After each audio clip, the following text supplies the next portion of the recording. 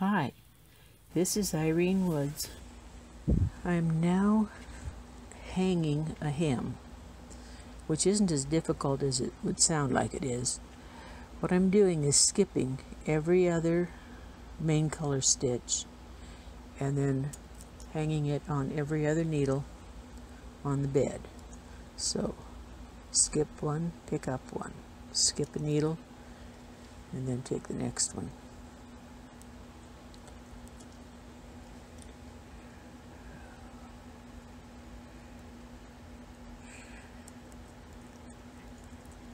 The band has more elasticity. In other words, it stretches more if you only pick up every other stitch.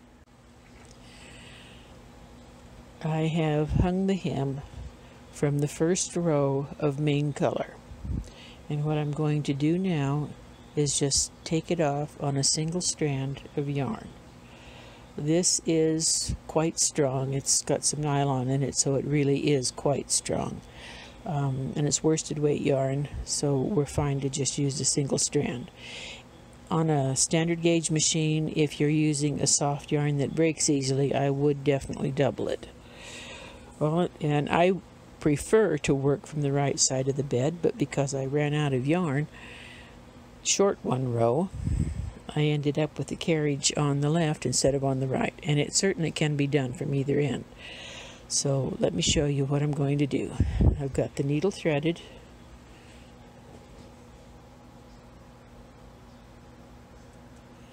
Now where there's two stitches on a needle, make absolutely sure that you have both stitches, because if you don't, you'll have a drop and it will run.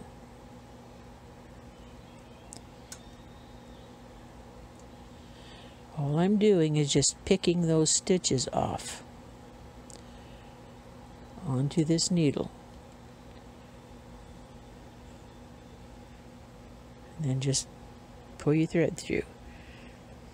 I would estimate we probably had close to 30 inches when I started, somewhere between 24 and 30 inches, and that's just about the right amount.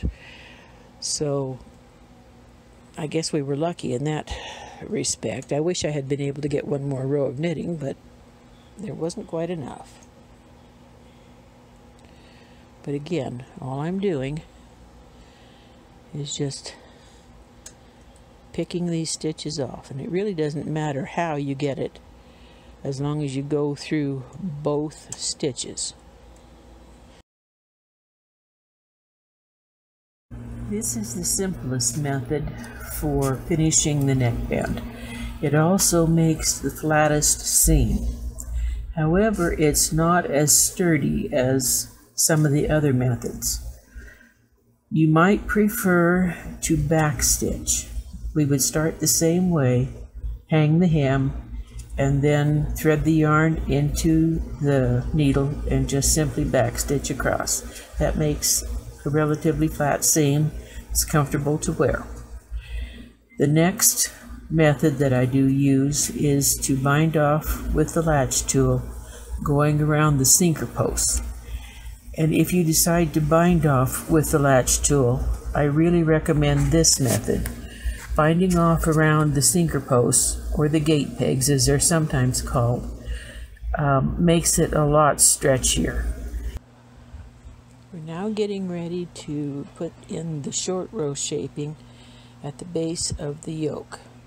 I have hung the back on the machine, and as you can see, we've got quite a fold here. That's because the yoke is a circular shape, or at least a very strong curve, and the needle bed is a straight shape. And when you try to put a curve onto a straight shape and mush them together, you get something like this. Looks like a very wide dart or pocket. The same thing will happen on your body if we don't add some short row shaping down here. Now, if the fabric, the knitted fabric, is very loose, sometimes it doesn't do that terribly. But what's likely to happen, particularly on ladies with a larger bust, you're going to continually be pulling the front of your sweater down.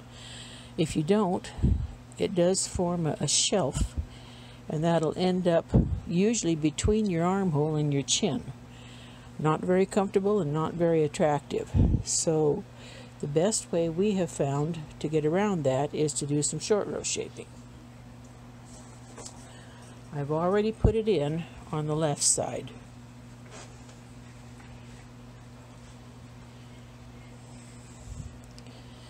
Put a clothespin on the yarn so it holds it down. Now at this point, I'm going to set the carriage for hold. I'm going to push back 5 needles on the edge, about halfway on the bed so that they will knit. Set the row counter to 0, and I have already done that.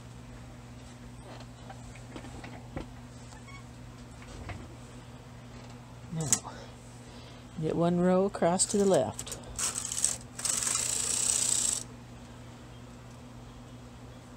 Pass the yarn under the first holding needle, then go back to the right. And that has short rowed 5 stitches.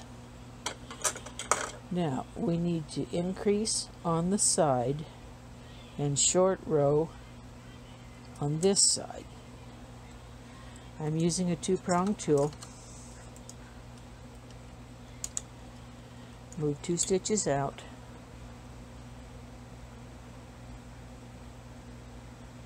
Pick up the heel of the stitch and fill the empty needle. Push back 5 more. Knit across.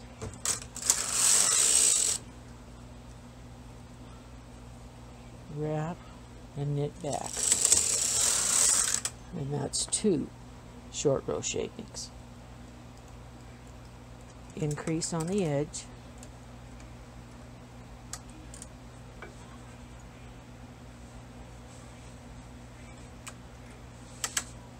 And push 5 more back into work.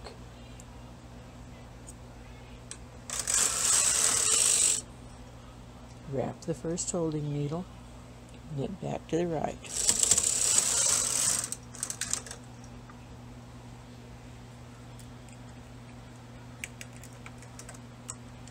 Increase on the right.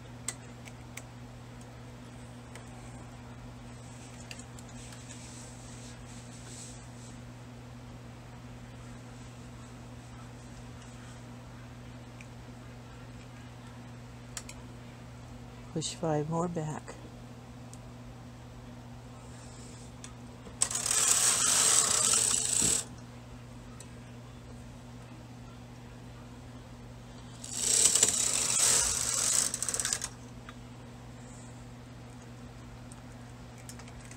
Increase on the right.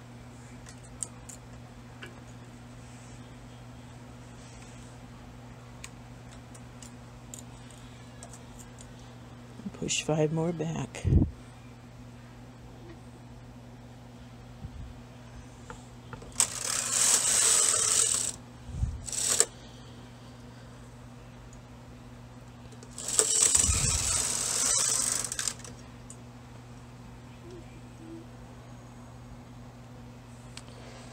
Okay, increase on the right.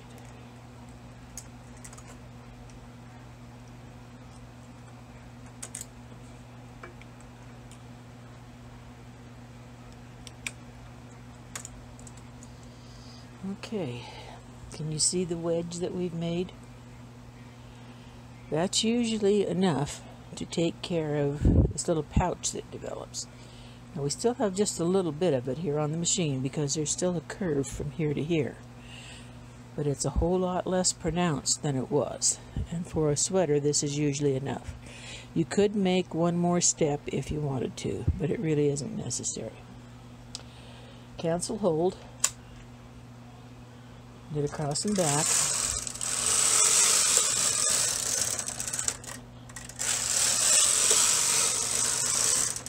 And now all we have to do is complete the raglan shaping as per pattern. And that will be, depending upon the size, you're going to increase 1 stitch on the edge every 2 rows till you get to the base of the armhole. We're going to do exactly the same thing on the front. Back and front on this pattern are alike. It actually fits pretty well. You wouldn't need to put as many rows in the back if you didn't want to. And as I mentioned before, if you want a little bit deeper front neck, you could add at least 1 more short row step, and maybe 2. So this pretty well covers the short row. This is done differently than a lot of the currently popular hand knitting patterns. They don't have you short row here. I'm sorry, you can't see that. They don't have you short row here. Instead, what they ask you to do is put your short rows up here, and you would be building the back neck higher. So when you would get to this point, then you would be short rowing, like say from here to here, and then you would add a step when you come this way, and add another step when you go over here. That's really hard to do on these 2-piece and 4-piece yoke sections, and that's why we don't recommend it. If you are determined to do it that way, I'm sure you can figure it out.